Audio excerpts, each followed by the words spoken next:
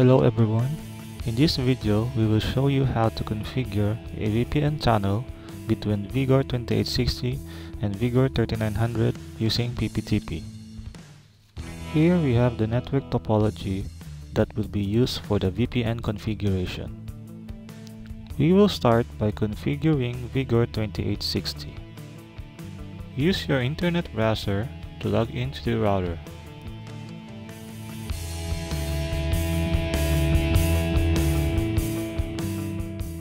Check if you are connected to the internet.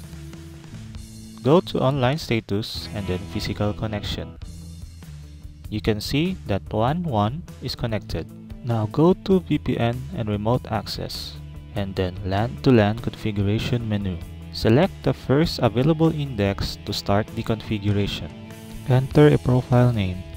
Select enable this profile and then dial in since we want this router to be a server. Under dial-in settings, select PPTP and enter your chosen PPTP username and password.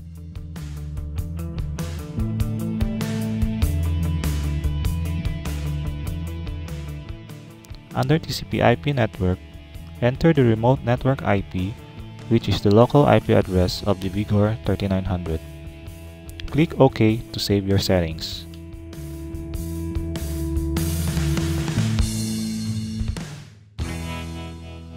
The next step is to configure Vigor3900. Log into the router and use the default username and password. Check if you are connected to the internet. As you can see, LAN 2 is connected. Now go to VPN and remote access. Select VPN profiles. In the VPN profile page, select PPTP Dial Out tab and click Add. Enter a profile name and select Enable. Enable Always On. Select the interface the VPN tunnel is going to use. Enter the server IP.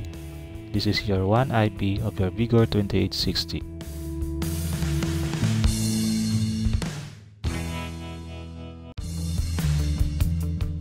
Enter the same PPTP username and password that you use in your Vigor2860.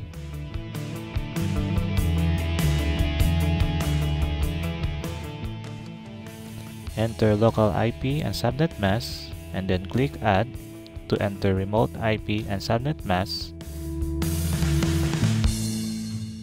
Click Apply to save your settings. Test that the VPN connection is running. We go to VPN and remote access and then go to connection management.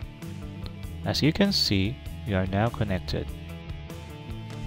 Another way is to ping the IP address of Vigor2860.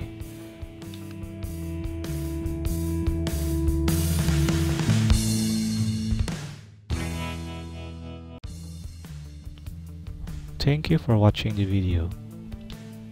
For more information, you can visit our website at www.draytek.com.au, or you can also send us an email to sales@draytek.com.au.